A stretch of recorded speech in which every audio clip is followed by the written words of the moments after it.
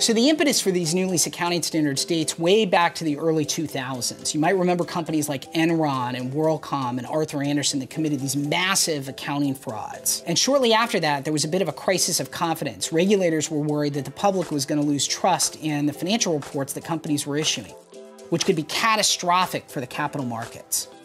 So they set about trying to improve the ways that companies did corporate governance, the way they did their audit practices, and how they did financial reporting. And that's really where Sarbanes-Oxley first came into effect.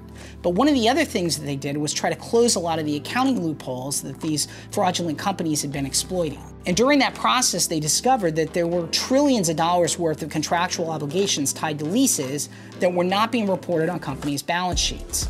So they set a plan in motion to try to update the accounting standards. Now, believe it or not, there was actually a lot of drama around this proposal, and all these lobbying groups emerged, saying it was going to be devastating to the commercial real estate and equipment finance industries in the United States if leases moved on balance sheet, that 3 million jobs were going to be lost, and that $1 trillion worth of GDP would be lost.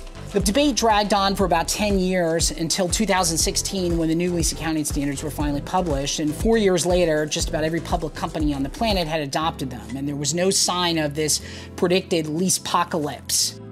In fact, exactly the opposite had happened. Stock markets had risen to record highs, unemployment had gone to record lows, but there was an impact on corporate earnings and profitability because the administrative burden that these new standards put on the back offices of these organizations was so high, particularly in asset-intensive industries like telecom and transportation, logistics, and manufacturing. There are literally armies of people running around trying to track all the changes to the lease portfolio.